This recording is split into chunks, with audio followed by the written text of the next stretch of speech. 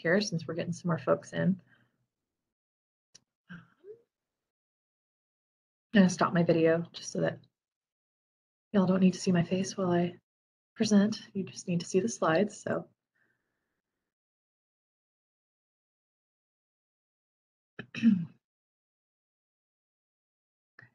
minimize. Okay. Okay. So can everyone hear me okay?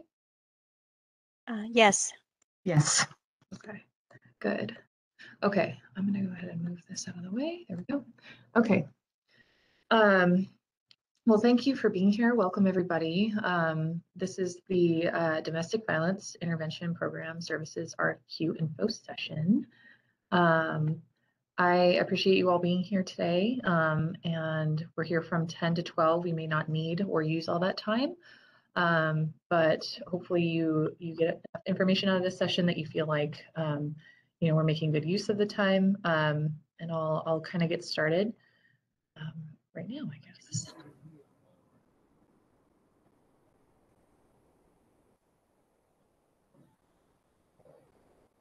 Okay. So before I get into the introductions and kind of the housekeeping around this information session, always like to do a land and labor acknowledgement within our organization.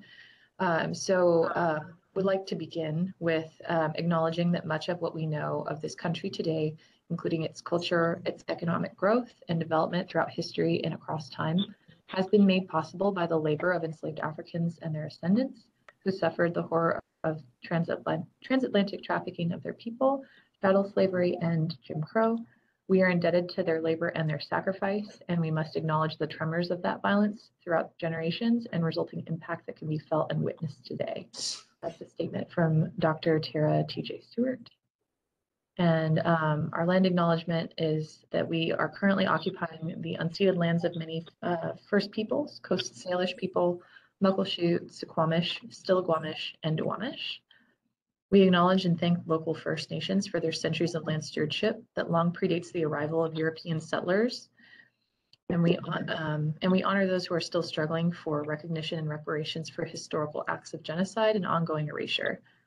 We remind you to be aware of the spaces that you occupy locally, that these lands were stolen from First People in the name of white settler colonialism, and that you seek ways to continue your education and give back to local Indigenous communities. And I've included some links here that we can share with you after if you're interested regarding which native land you occupy, as well as ways to give back to the Duwamish people. So I'm going to move on. So we'd like to begin letting folks know that the State of Washington's Public Records Act, under Washington state law that dictates proprietary and confidential information, states that all informations received or created by the City of Seattle within this process are considered public record. And what that means is the public disclosure requests can be submitted and then give an answer through the information shared in this process. These records include, but are not limited to, the narrative responses you give, budget worksheets, board rosters, and other materials, including any written or electronic correspondence. So for instance, if you have a question of me as the funding process advisor, and I respond to you, that information is considered disclosable. In addition, HSD application materials are released to rating committee members, and all rating committee members must sign and adhere to a confidentiality and conflict of interest statement. Personal identifiable information, so we have some examples listed here, that are entered on these materials are subject to Washington State Public Records Act disclosures and could be also subject to a third-party requester, any sort of request that happens, basically. So examples of personally identifiable information, as you may know, are names, date of birth, social security numbers, financial account numbers, or any driver's license or ID numbers.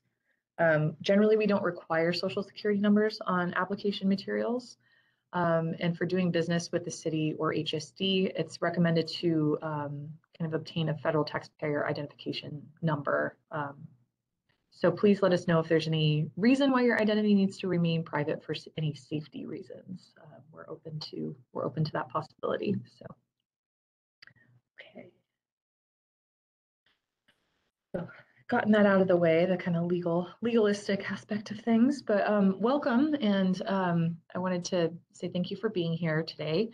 All the information shared in the chat box, just so you know, will be included in our notes for today's meeting. So if you would like to refrain from introductions, if you don't want to have this information be recorded or subject to disclosure, you or in the notes, you don't have to use your name to introduce yourself.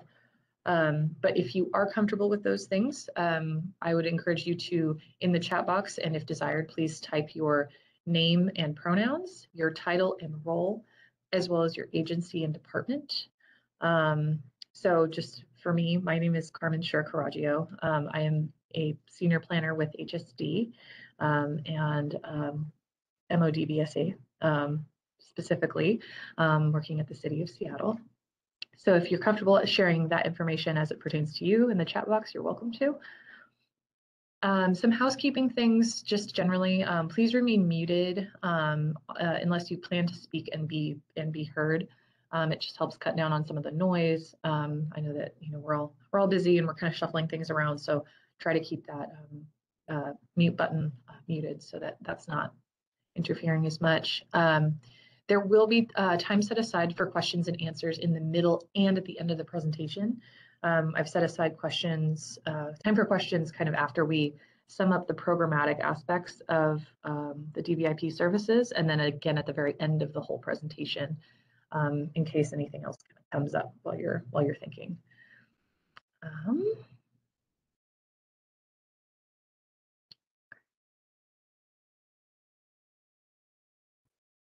right, so I'm going to go ahead and move forward. Thank you everyone for putting your introductions in the chat. Okay, so some additional housekeeping tips. You may have noticed that we're using the WebEx platform today. And commonly the city uses, several different kind of platforms, but this is what we've gone with for accessibility reasons and just for flexibility of use for external partners. There's a couple buttons that you might want to kind of familiarize yourself with. The mute button is just this little microphone. It has a slash through it. That means you're muted. And the nice thing about WebEx is it'll beep at you if you've unmuted yourself. So you'll usually know that you have unmuted yourself. And there's obviously the start stop video. This is the share screen button, which you probably won't need because I will be sharing the presentation for the duration of this meeting. This is the record button. If you'd like to see the participants participating in the meeting, you can click this button here. This little bubble is the chat function, so you can see the chat by clicking that option. And end call is over here. We are recording the session and it will become public record, so you can, like I said, choose to be anonymous during the session if you choose. But if not, then that is also fine. And always love to see some names pop up in the chat. So, okay. So this is the agenda for today's information session. We've already kind of gone through the welcome and general housekeeping, and we'll kind of go through some of the introductions and kind of around the program, and then the purpose and background, service model and components, followed by our department's theory of change and how the service model and components kind of fit into that theory of change. And then after that will be kind of the intersession of question and answer, the first question and answer session, so that folks can kind of ask questions about the actual programmatic kind of details. And then after that, I'll get more into the logistics of the funding process around things like submission instructions, rating tips, the appeals process, and then just final Q&A and close at the end. So there will be, like I said, 2 different kind of sessions for question and answer. So if you don't have any burning questions after the first, you can save it for later too. So, options there. Okay, So to kind of introduce you all to this process and the program here is the city of Seattle requires that public dollars are released every 4 years to competitive bids. So the last time we did this obviously was 2018. So we're on that cycle again, and we're looking to release funding. This is the DVIP services RFQ. It is an open and competitive funding process. Existing grantees are not guaranteed to be selected, continue to be funded, or funded at the same level. And renewal is contingent upon agency performance. And I'll get into those performance metrics a little bit later so that you'll know kind of what will be expected of you in terms of performance metrics if you should apply. Approximately 147,229 is being made available, excuse me, through our general fund. So that's what we're bidding out, and the period for this funding is the next calendar year, so beginning January 1, 2023 through the end of the year 2023.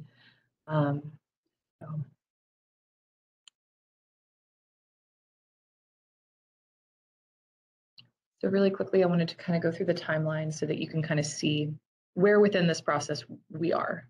This is kind of an all-year kind of process, and for us anyway, leading up to, so you can kind of see what's happening behind the scenes. Right now, obviously we're here, we're having our info session. Last day to submit questions. If you reviewed the guideline and application document that was sent out during the announcement, is July 29th at 5 p.m. Our application deadline for this process is August 8th at noon Pacific Standard Time. And we want you to submit your applications online. We will not be accepting hard copy applications. And there will be 2 different ways that you can submit online. So, and I'll go over those at the kind of towards the end. But so you can kind of see the next kind of set of questions or set of timeline moments here. Let's see here. Okay, sorry, I have a lag on my end. Sorry, it's weird. Okay, so the next process kind of that takes place after the application date closes is review and rating process, which is going to be it's going to take up most of August, kind of roughly through the 9th through the 25th. We'll be making our award announcement on September 30th. And the appeals process will take place during the first week of October. Contract negotiations will then take place from October through the end of the year 2022. And as I mentioned before, the contract start date would be January 1st.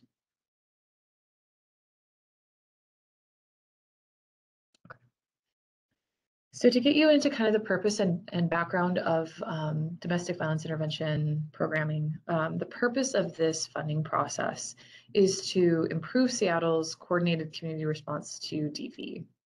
We know that DV is a community problem that is very broad and deep, and so this is meant to kind of work towards creating a more kind of networked response to that very prevalent issue. We're looking to enhance partnerships and collaboration among service providers and intimate partner violence response systems, meaning the court, community, as well as systems, victim advocates, treatment providers, and probation services. We're looking to provide treatment for offenders that is rooted in accountability and that centers the needs of survivor safety. We're beginning here, obviously, domestic violence intervention involves intervening at the level of the offender. And we recognize that may seem counterintuitive, but ultimately the goal is to invest in survivor safety at the very outset. And finally, obviously, advance racial and social justice within the Seattle community. We know that marginalized communities locally are more disproportionately impacted by domestic violence in terms of economic and social consequences that are faced by those communities. So we recognize that, and we want this to be a race forward solution. Sorry if there's a chat entering there. That was cool. Oh, apologize, folks. I think I'm getting a little bit of a lag, so I'm sorry. Okay. Okay, so purpose and background, a little bit more, kind of more on the model that we're looking to kind of work for here is DVIP treatment and approach can look different from kind of location to location, but our program was adapted from what is known as the Colorado Differentiated Domestic Violence Offender Treatment Model. Sometimes it's just called more casually the Colorado model because it's much shorter. It emphasizes the use of risks and needs and responsivity principles of effective interventions. So essentially that looks at risks of the offender to their partner, and then the needs of that partner, and then responsivity in ways that you can intervene to make those to reduce those risks. So after being court mandated, offenders are assessed for their criminogenic risk factors and then are assigned one of 3 treatment levels based on their level of risk and as defined by Washington State Administrative Code. And just so that you're aware, I've linked these in the slides. I will be including the links in the chat at the very end of the presentation. I've created kind of a small index of links that I have here in the presentation that you'll be able to reference after the fact. So, 4th tier offenders, there are multiple levels. It goes up to, I believe, 4 tiers. 4th tier offenders are not actually part of the eligible population for treatment within the model that we're using. For the purposes of this funding process, we're looking to stay within 1 to 3. Treatment is meant as an accountability measure, and that is expected to produce enhanced survivor safety. And like Colorado, Washington State has implemented standards that dictate the credentials of treatment, treatment providers, and roles of the multidisciplinary teams that participate in intervention. So if you research or learn about the Colorado model, it's something that is kind of instituted more at their state level. But even though Washington's kind of legal de facto process around domestic violence is not necessarily, doesn't look necessarily exactly like Colorado's, we still have standards essentially that dictate what we're asking of our treatment providers. And that's what this link is up here. And again, I'll send you that link in the chat at the very end. There's a useful guide online known as the Washington Administrative Code that provides and really nicely outlines what those requirements for treatment providers within this programming are expected to do.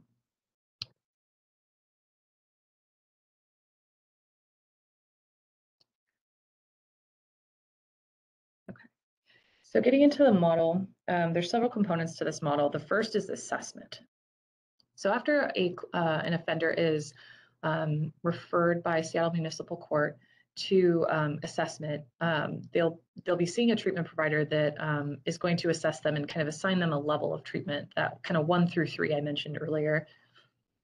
And this assessment is going to integrate client risk, their needs, and their potential responsivity to treatment using multiple different measures. And this process really works to integrate feedback from victim survivors as well as self-report. It's not just reliant upon self-report information from the offender. It actually takes into account information from the victim survivor presented in court, as well as presented voluntarily, so that there's as much context as possible to the violent behavior. This model also allows for a gradated service model for misdemeanor level offenders, based upon a set of risk factors that are self-reported, survivor-reported, and based upon systemic input. So I mentioned that information from survivors can come from the court. We have a whole bevy of information that comes from essentially the court case that the person is kind of within, so that we know kind of the severity, what they were charged with, the context around the incident for which they were being charged. And we have information from probation as well that feeds this kind of assessment process.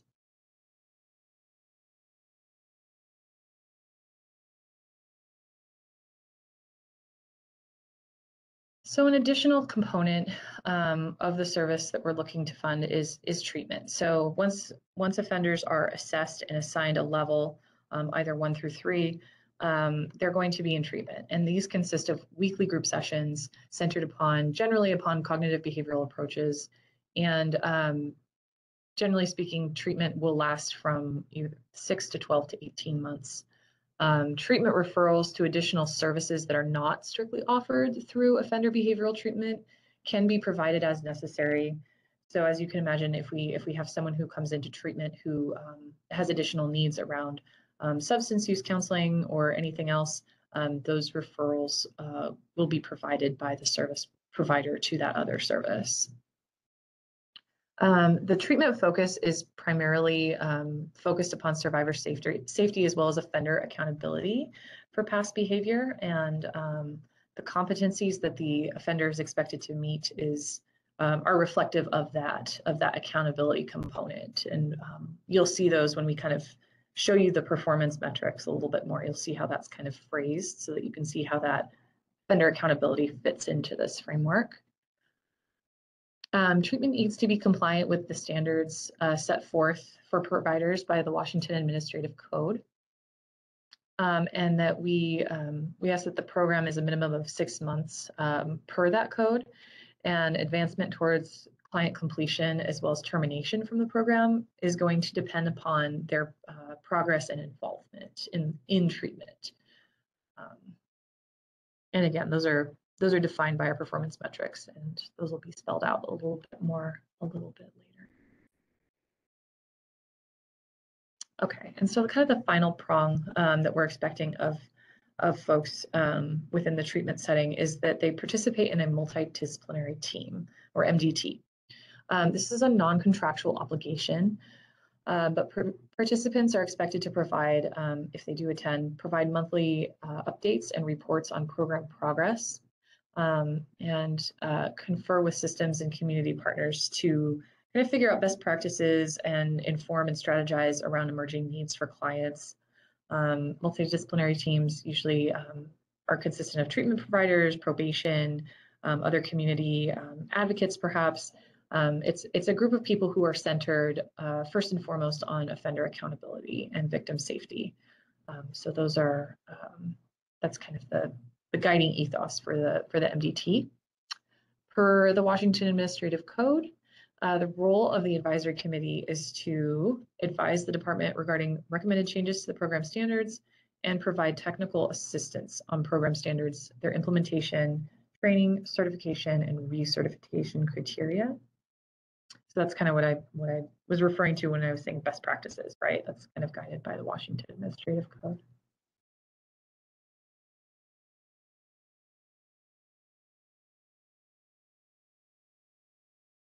Okay, so I wanted to go over the clients that we're kind of hoping to serve within this funding process. At the broadest level, the population that we're hoping to impact is Seattle residents, or residents within the Seattle community.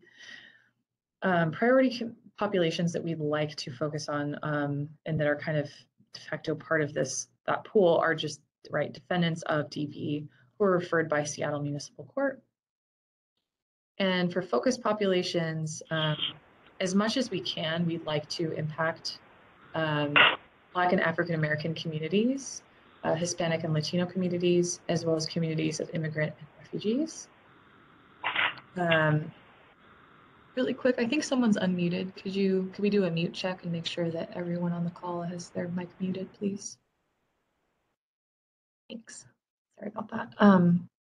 Okay, and then the program clients themselves are going to be those, as I mentioned, kind of within our priority populations. It's going to be those who are referred to DV treatment by Seattle Municipal Court. The survivors can be of any gender, sexual orientation, age, race, or ethnicity, but again, hoping to focus or have the greatest impact among folks who are American Indian, Alaskan Native, Black or African American. They may be domestic or foreign nationals as well.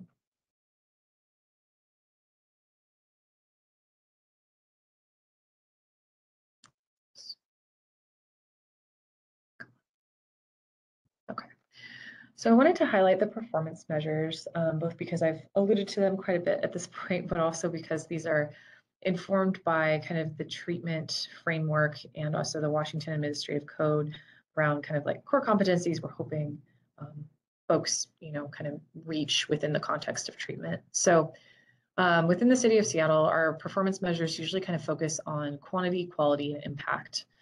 So at the highest level, kind of quantity, we're looking at the number of DVIP program participants or perpetrators who are enrolled in DVIP who are referred by the court.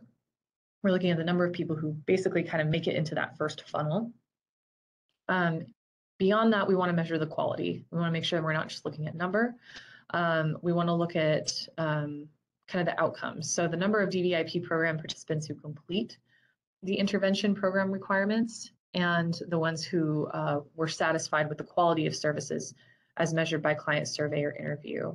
And this component is really where survivor voice is very central and important, because ultimately it is about their safety. So if the victim partner feels as though the treatment has meaningfully impacted their lives, then that's important. The impact that we're hoping to have with what we're providing in this funding process is number of DVIP program participants who demonstrate a change in their beliefs, which have resulted in a cessation of violent acts or threats for a minimum of at least 6 months, of the last 6 months, excuse me. And the number of program participants who demonstrate knowledge of their personal motives for abuse or controlling behaviors and have alternative ways to meet their needs in a non-abusive manner. And so part of the MDT participation, when you're sharing data, these are the kind of things that are not the exclusive focus, but are things, elements, data points, if you will, that are of interest.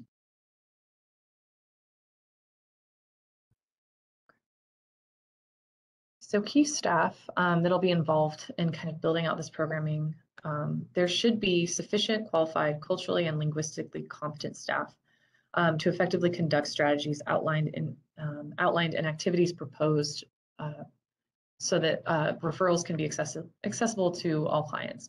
So what this means is if, as a provider, there might be language access needs, if you cannot provide that yourself because of staffing limitations, referrals can be provided to make that happen and meet that need. All program staff, supervisors, and volunteers at a bare minimum need to be familiar with the dynamics of domestic violence and relevant community resources. We really think that successful applicants need to be obtaining the required levels of training and accreditation for the assessment and treatment components. The state DSHS is pretty clear about what certifications are needed in order to provide this training this treatment. And staff must be DSHS certified to provide those interventions for offenders. And just as an aside, each geographical location of a program must certify each program separately because the state considers those separate. We know that we've worked with folks who have kind of multiple locations for their treatment services. So we always like to make sure that that's clear. And finally, treatment and assessment responsibilities include administration and management of routine data reporting requirements and quality and performance measurement of the treatment program. So kind of that previous slide I mentioned, the performance metrics, kind of managing those is part of that onus is on the staff.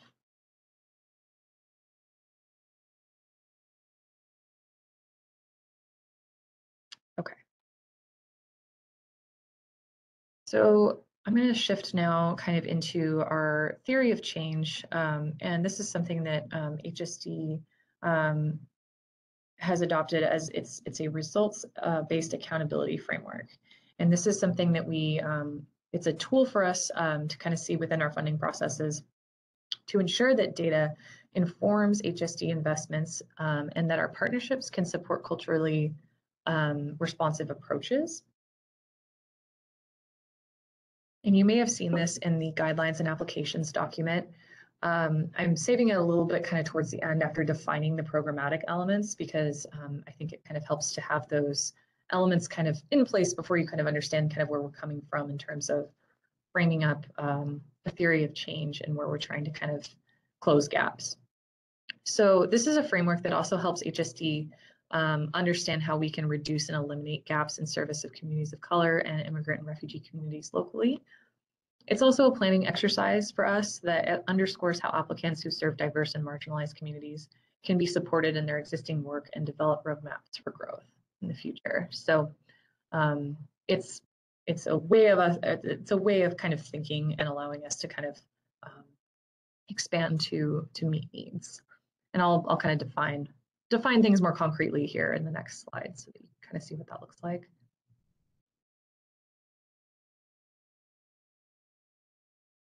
So we begin with our theory of change at the population level. So in terms of population level accountability, we always want to define who, what, and how with our funding process.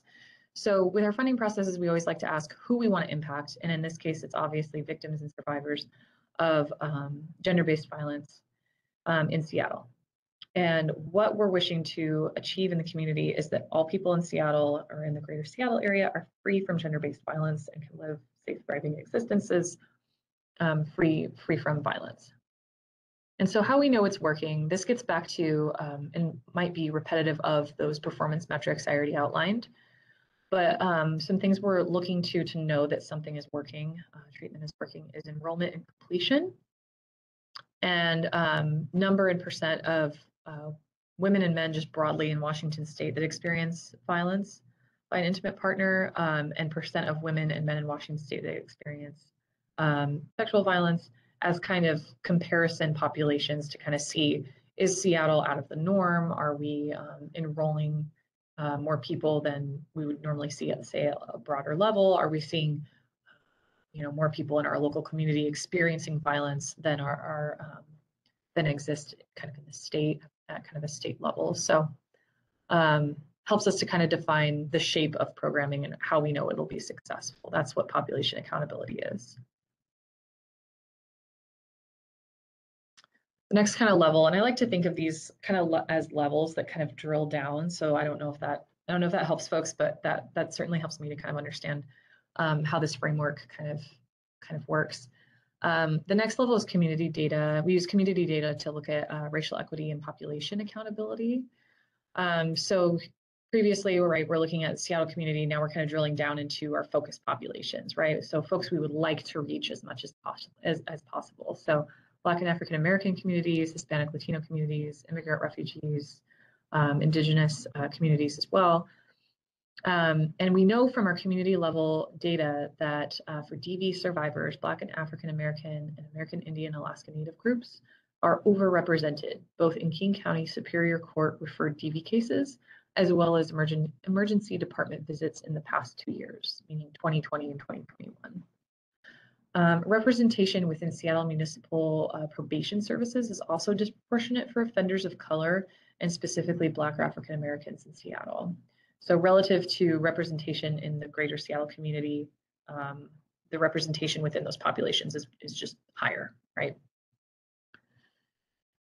So population racial equity goals that we're hoping to kind of ideally track if we know we're making an impact in the communities that we really want to is percent of Black or African American, Hispanic, Latino, and immigrant refugee populations who experience domestic violence decreases or cessation, and percent decrease in domestic violence perpetrator recidivism. So how often folks reoffend, to reduce that within those communities.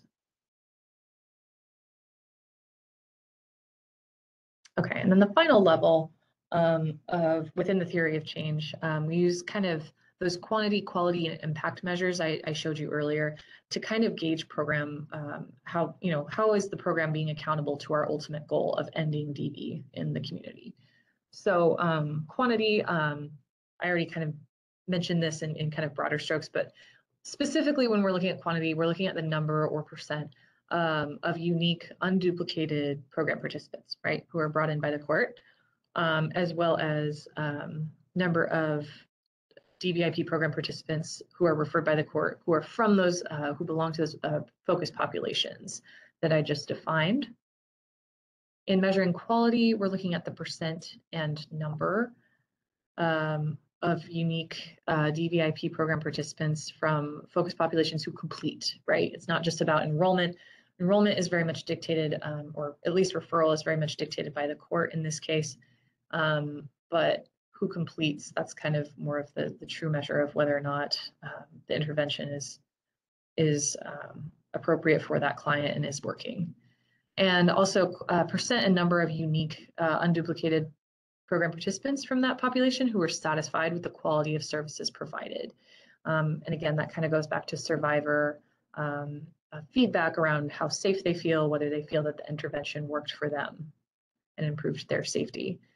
And finally, kind of the impact measure, already mentioned, percent and number of unique DVIP participants from that focus population who demonstrate change in their beliefs, that have resulted in cessation of violent acts for at least 6 months, and number and percent of program participants from that focus population who demonstrate knowledge of their personal motives for abuse.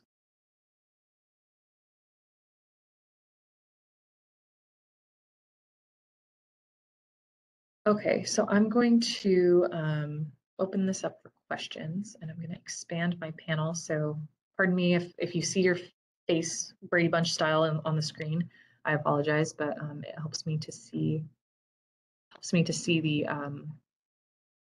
the questions as they're coming up in the chat. So let me go get that.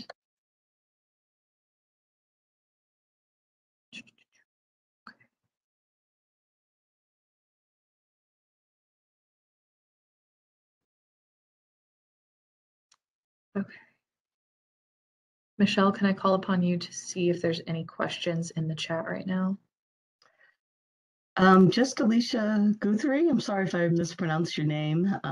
She wants to know if they're able to have a copy of this presentation.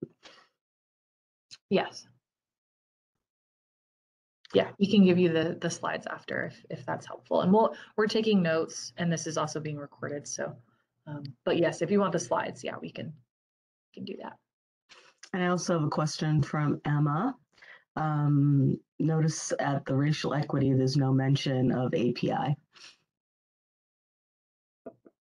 Yeah, that's not in any way, we're not trying to exclude in any way the API population from, I guess our racial equity framework was based on the data that we had that showed disparities, and the data that we had for that exercise didn't show as much as we've seen in the past that community represented, but at the same time, we recognize that there is a need in the API community. So unfortunately, I know that it makes it look limiting to kind of just say like just these communities, but it's not exclusive to those communities. So I hope people know that that was more of kind of an illustrative example of kind of where we're looking to grow. If there's an interest in growing programming in terms of access to communities, I think that that is absolutely valid. And if there's a need in the API community, or you are seeing that, that is not in any way, we're not excluding that, I guess, is kind of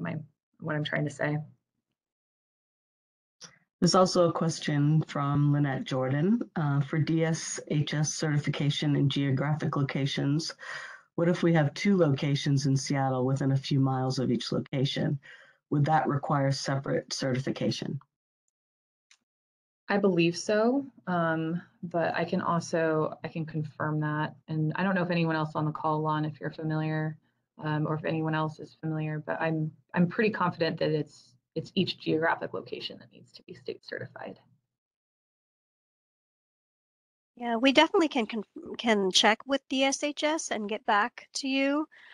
Just to let you know that all of the questions that are posed today, as well as the responses, will be available online.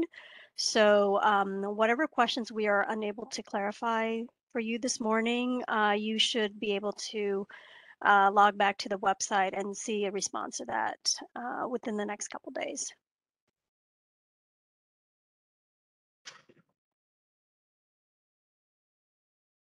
Any other questions? Not seeing any other questions so far. Okay. Okay. All right, thank you all those are all really great questions. Let's see, is this the same webinar for GBV survivors or just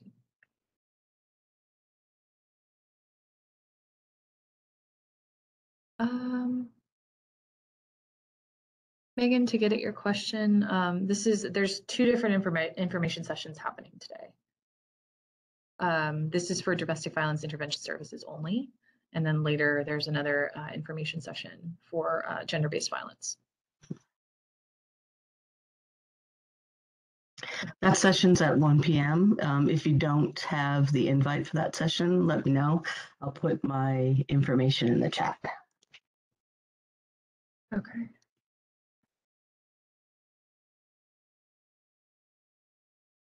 Awesome. Thank you, Michelle, for reading out the questions. Mm-hmm. Okay. So I'm going to continue and we'll kind of get more into the logistics of applying for the process, and we'll have another kind of moment for questions at the very, very tail end of the presentation. So if there's something that we didn't get to right now or something that pops up as we go through the last couple bits, feel free to hold on to those until the very end. Okay.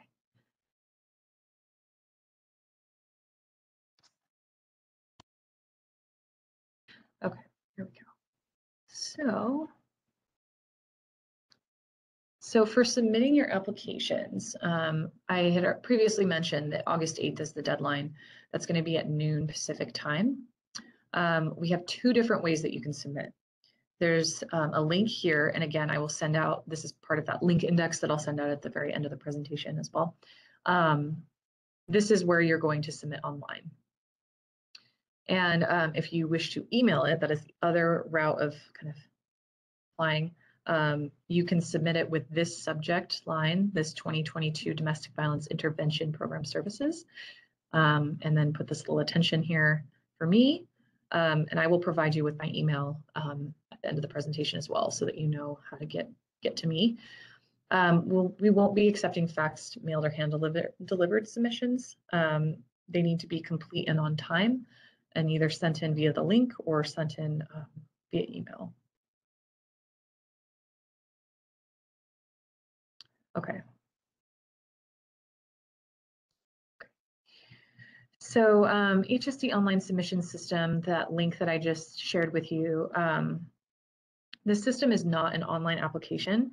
So what that means is there's no automatic or manual saving function available within the interface.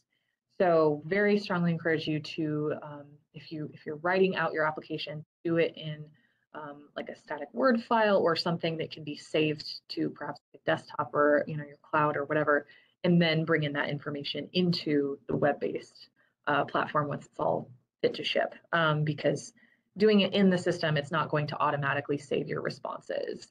And so you can upload files, attachment files up to 100 megabytes. Acceptable files include obviously PDFs, Doc or DocX, so Word files, right? And then most Excel files are accepted as well.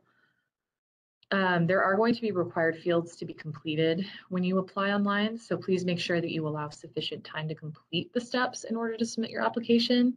So we really encourage you to look at the online application kind of interface first before you even go in to submit your things, so that you know what you're being asked to provide. The system will automatically send you a confirmation to all the email addresses you enter on your application, so are within the web-based form. So you should get a confirmation if your application is submitted successfully. And so we advise you to upload all your proposal documents several hours prior to the deadline in case there's any issues with internet connectivity or any crashes in the system. HSD is not responsible for ensuring that applications are received on time by the deadline. If you are running into issues with your submission system, please email Sola Plummaker at this address right here, sola.plummaker@seattle.gov, in order to kind of flag those or let us know that you're encountering any issues at all.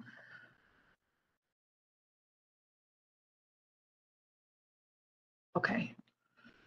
So submissions via email, if you're going to go the other route and submit your application materials via email, we encourage you to submit it to this address, HSD_RFP_RFQ_email_submissions@seattle.gov. So within this option, the attachment sizes, the file sizes that you can upload are a little bit more limited in their size. They only accept 30 megabytes. The subject heading must be titled 2022 DVIP Services RFQ. Any risks associated with submitting the proposal by email are going to be borne by the participant or by the applicant, and you'll receive an email acknowledging the receipt of your application. So we really encourage you to submit either online or via email, and not both.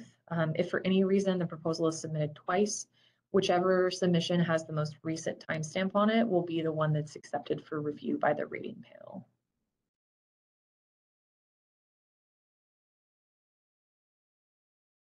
Okay, so this is what you'll need for a complete application. Late applications will not be accepted, and HSD is not responsible for ensuring that applications are received by the deadline. You're gonna want to include an application cover sheet with a physical signature ready to go. The core narrative response, which we've set, I believe a 12-page limit for, so need it to be within reason.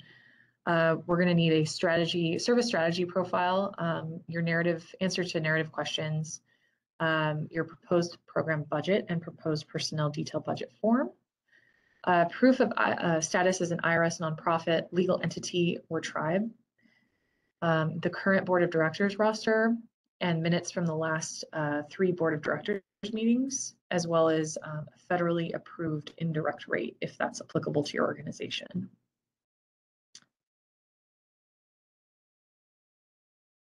So these are materials that are outlined as well in the guidelines and application documents. So if you've not already reviewed that, we encourage you to review that.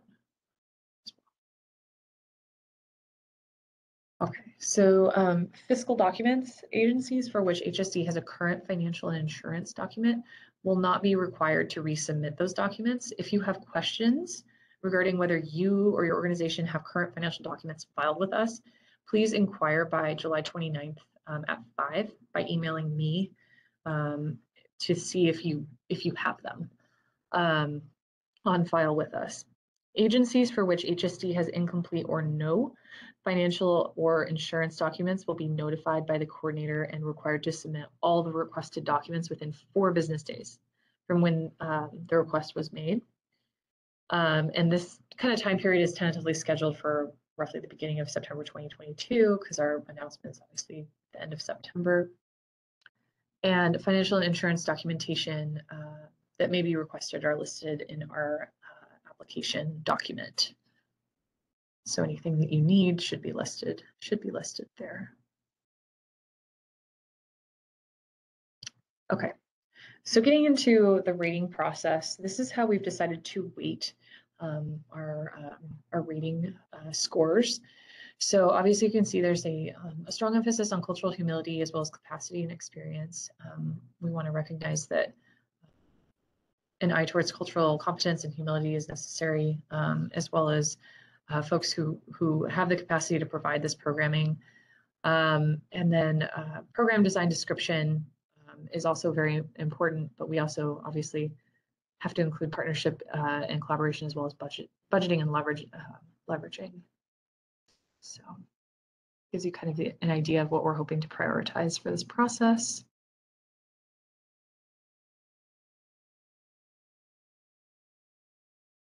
Okay.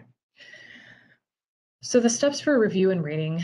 Once applications are submitted, our rating committee will review the complete applications. Post-application interviews will take place if needed by the rating committee.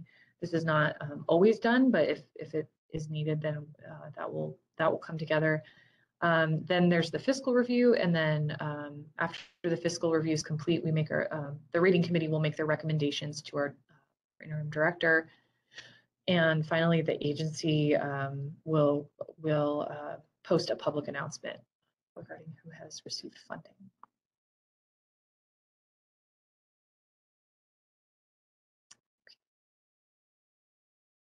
Okay, so some tips that I wanted to kind of review for you around what makes our applicants successful in these funding processes is we really encourage you to follow the required format defined in the guidelines and application document.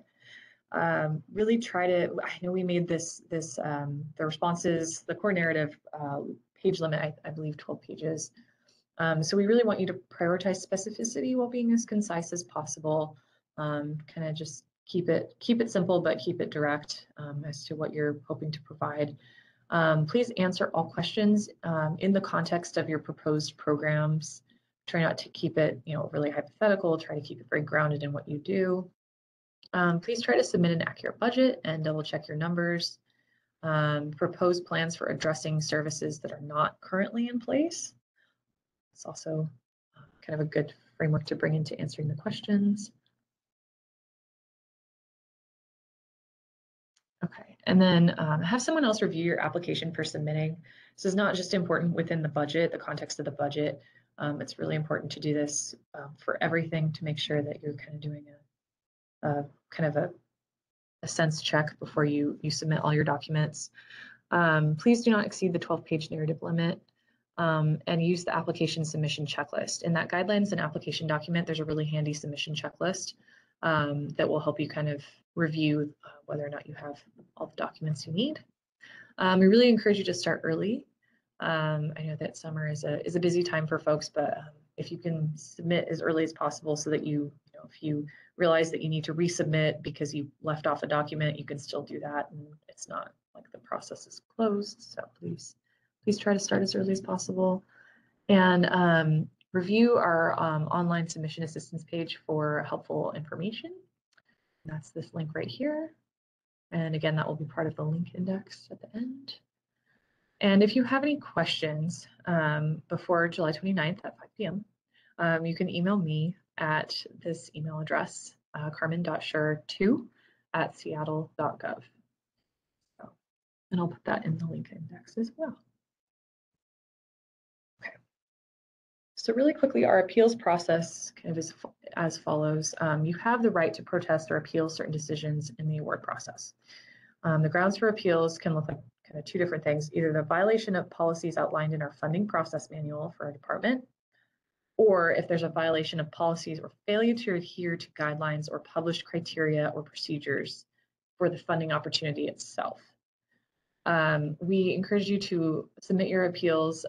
They need to be received within 4 business days of when written application status, either award or denial, takes place. A written decision by our director will be made within 4 business days of the receipt of the appeal, and that decision is going to be final.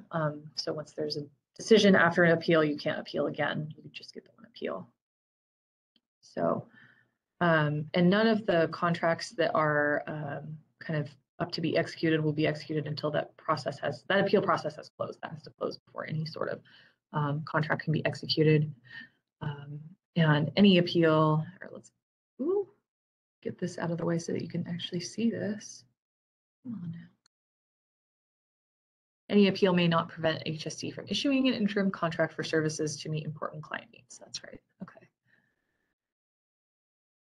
Sure everybody can see that. Okay. All right.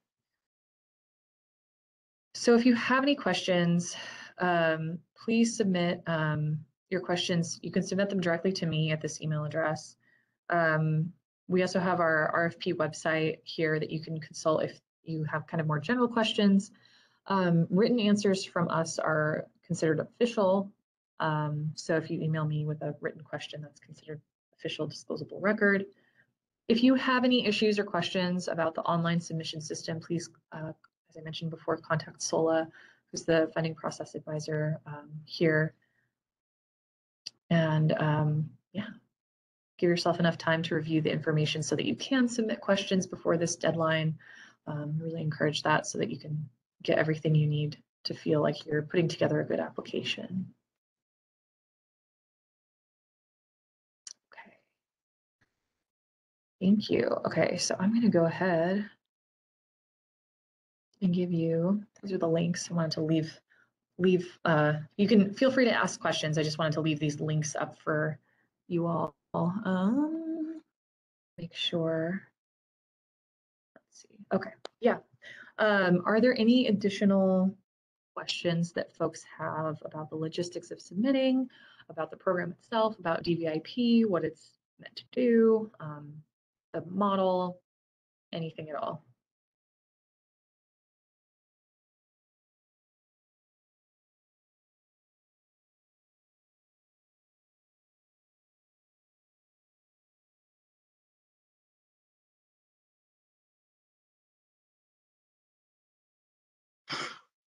Carmen, not seeing any questions so far. Okay. Yeah, I kind of want to give people a second, because if they're going to type it into the chat, that's to do. Let's see here. Okay.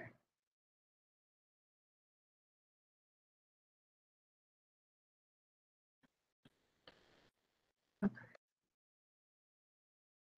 Come on there. Okay. It's gonna go fetch these links for everybody so that you guys can actually like see what I put in here, because I know that links in PowerPoint presentations are kind of wonky. So here, let me enter this information in. There we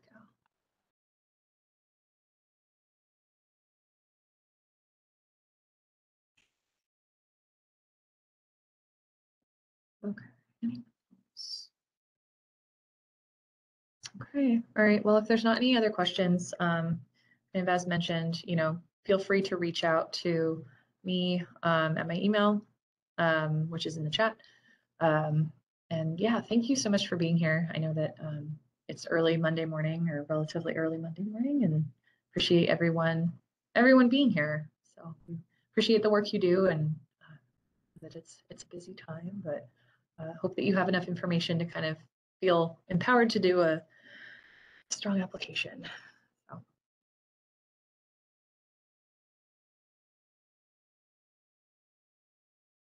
Wish you very good luck as well, Okay.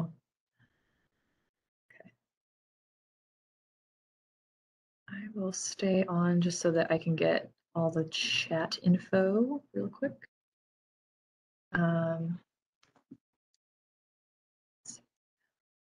I guess I don't have to share my screen anymore. Stop sharing. Okay.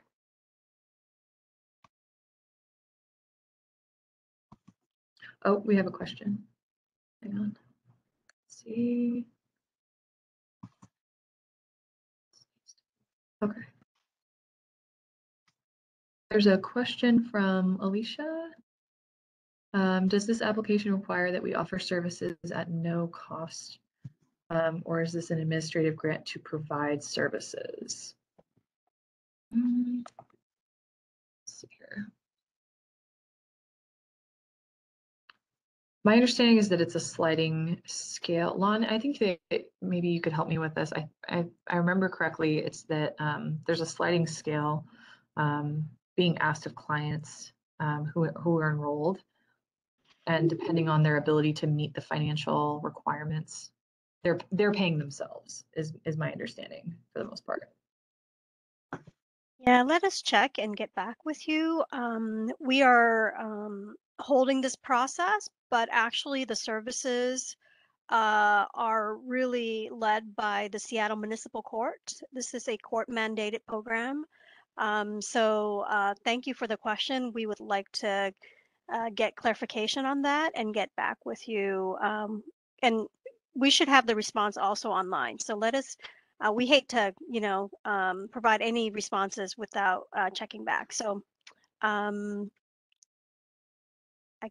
I guess the link is provided, and so sorry we can't answer this morning, but we definitely will get back with you within the next 24, 48 hours. So please check onto the web link that is provided in the chat box. Okay.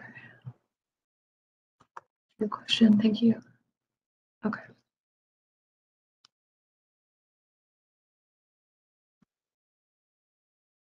Anyone else?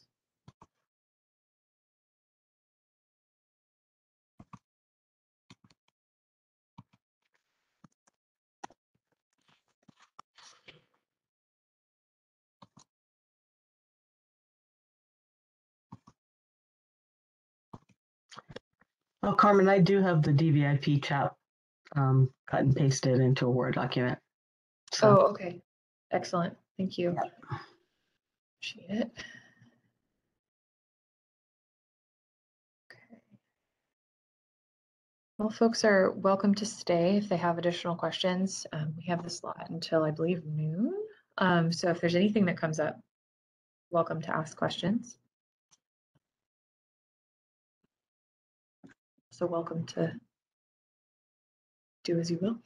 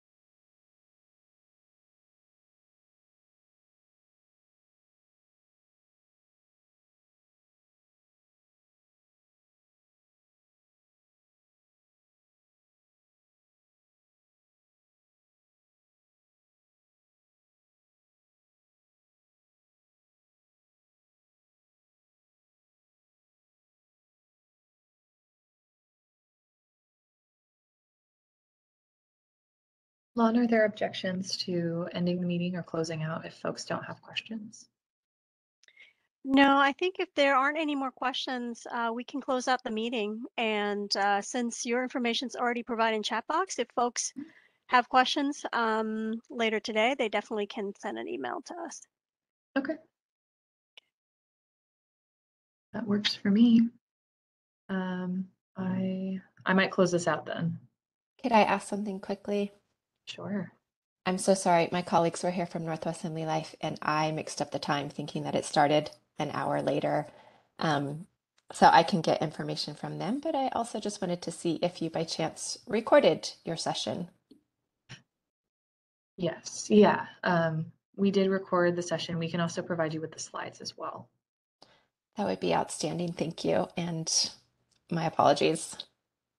Yeah. Would you, are you comfortable providing your email in the chat, or would you want to, do that, or you can just email me directly. My email's right there too. That way I know how to contact you. Are you Carmen speaking? Yes. Yeah. Sorry. No, my bad. I will, I just dropped it in the chat, but I will also email you, Carmen. Okay. Thank you so much. Yeah, thank you for your time in sharing about this RFP. Yeah, no worries. Sorry about that. I'm sorry that happened. I just, summertime and kids, and I just booked it an hour later in my head. That's okay. Well, all been there. Thanks for being graceful. Okay. Anything else from anyone?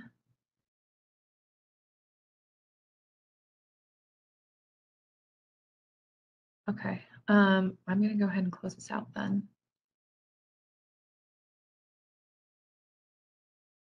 All right. Thanks, everyone. Thank you.